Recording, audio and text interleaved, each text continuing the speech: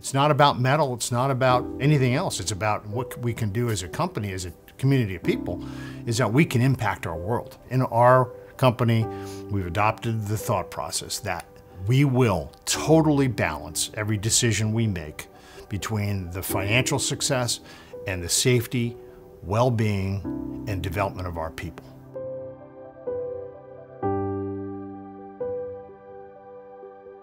The MEC history is really quite phenomenal. When you think about America, that we can achieve anything based on our God-given talents, our drive, our work ethic, I see MEC as one of the American success stories. I remember the first day of the company. I was 12 years old. Me and my sisters with signs holding, "Good luck, Dad," you know. My father was a little bit of a rebel, a little bit of a troublemaker in school, and actually dropped out of high school, never finished. But he had an uncle that owned a scrapyard. Well, it turned out my dad really thrived in the business. He was a natural. The company started November 4th, 1974. Started with 5 people around a dining room table. They felt if they had a company that traded about 2 million pounds a month, they would have a nice little company. And here we are, trading over 2.5 billion pounds in a year. I don't know that my father would have ever dreamed that we were trading the kind of volumes we are and involved in as many different aspects of the aluminum industry as we are. We're in the global non-ferrous metals business. We grew up as a trading company, but then we also added manufacturing to the equation. And so we do both manufacturing, processing, and trading of the metals, and we do that globally.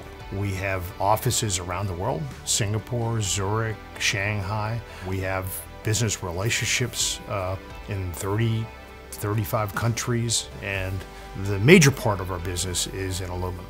When you look at our composition of our business, we have the global trading business, and then we have our manufacturing business, our cast products business, and our extrusion business. We go buy our product, 10, 20 times a day, and we don't realize it, but we might be in an automobile, we might be in a truck body, we might be in a lighting fixture, we might be in a storefront. The neat thing is that we are maybe not creating those products that impact the quality of life every day, but we're supplying this small component, this piece of metal that maybe leaves our plant, that goes into all these aspects of what we use in society.